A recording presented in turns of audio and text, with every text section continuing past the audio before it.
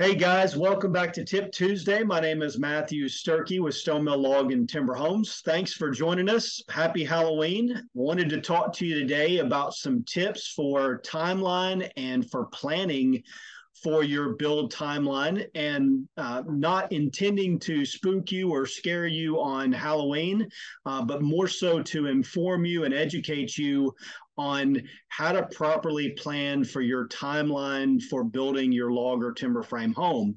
And one of the things that I tell a lot of my prospective clients, in fact, all of them, when we're trying to plan out a timeline, is to figure out when you want to be in your home first, and then we tend to back into that based on all the things that need to get done. So, for example, if I'm a prospective client and I want to be in my home in spring of 2025, and let's say that the average build time is 8 to 12 months.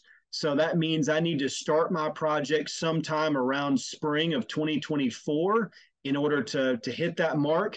And if it takes 30 days to get financing in place and 30 days to get a good turnkey estimate, and 3 to 6 months to do design and engineering work, and in order to be ready for a build start date of spring of 2024, I need to start that project in the fall of 2023 to be in the home sometime around spring of 2025. So again, not to scare you or spook you on Halloween, but more to educate you. So we will help you through that timeline process and educate you on what a realistic expectation is based on all the things that need to get done. So if you're already through the design process, you've already gotten your turnkey estimates in place, you've already gotten an engineered set of plans done, then great.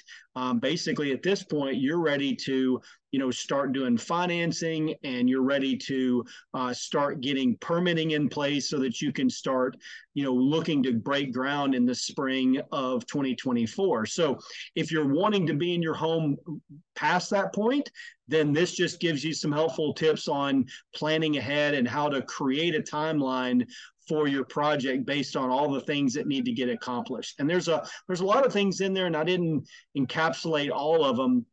So we're certainly happy to help you. Feel free to call your sales consultant if you have questions about your timeline, because every timeline is going to be specific to your individual project. It's not a one size fits all. So hopefully that's helpful to you, doesn't scare you. Hope you all have a safe and happy Halloween tonight.